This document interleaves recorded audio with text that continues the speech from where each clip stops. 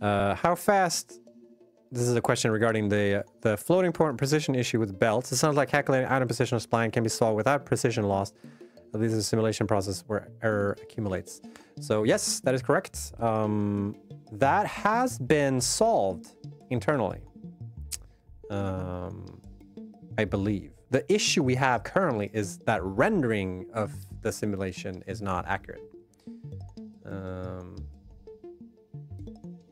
I think there's been two issues. There's been one issue where belts were actually incorrectly like calculating or something. I don't know what the actual fix was, but there was an issue where when you were dividing belts, you would lose out on precision. You would actually not lose out on precision, actually. It's a different issue. There's a different issue between the pipes and this. Belts have never really had a precision issue. The rendering of belts have had that.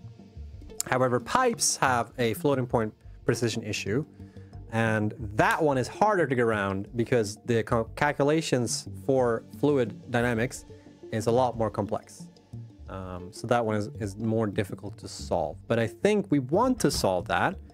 And I think there is a way to get around solving that. We just don't know when we will get around to it.